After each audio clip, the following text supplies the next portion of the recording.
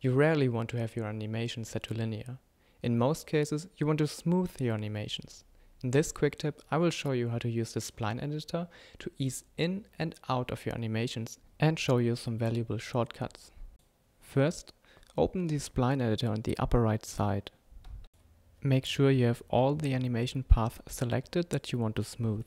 Now, we'll use a series of shortcuts. First, we will use Ctrl F to focus the view on our animation path, then Ctrl A to select all our keyframes, and finally Shift S to smooth our spline.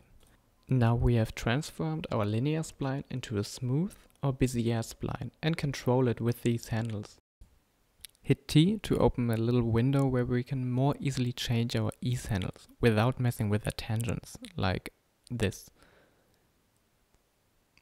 Now we can change the ease in and ease out of all of our selected keyframes by clicking and dragging in the newly created fields.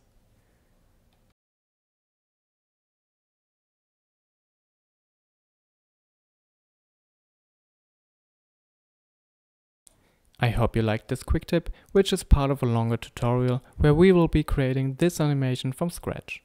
Be sure to check it out.